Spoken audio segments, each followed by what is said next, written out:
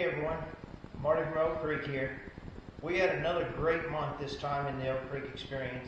In the amateur division, Nick Walker was the winner this month, but he had to really keep the pedal to the metal as there were 3 or 4 people really starting to gain on him in this last week and a half of the contest. In the pro division, Rob Root pulled out the victory with about a 500-600 point lead there at the end. Tim and Brian really gave him a run there in the first three weeks or so of the contest, but Rob was very steady. He kept his comments in Instagram and in YouTube where you get the most points. He really focuses on those. So take that as a little bit of a lesson to some of the people in the amateur. Use those areas that you get the high point values and really concentrate on those. They can really add up your points really quick.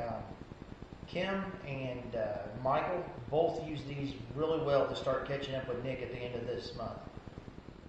Saying that, I am very excited for April.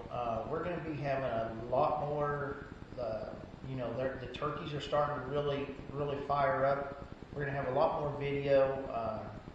We're going to try to do at least 2 premieres this next month, so that'll be some really big points for you guys.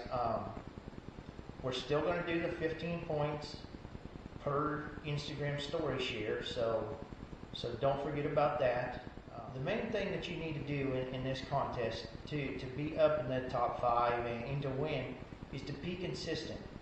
Don't do really good 3 or 4 days and then skip 3 or 4 days, because the guys that are, you may do more in those first 3 days, but the guy who does all 7 days in a week, those guys are going to beat you in the end, because the consistency is getting them more points and it's getting them, people talk to them more.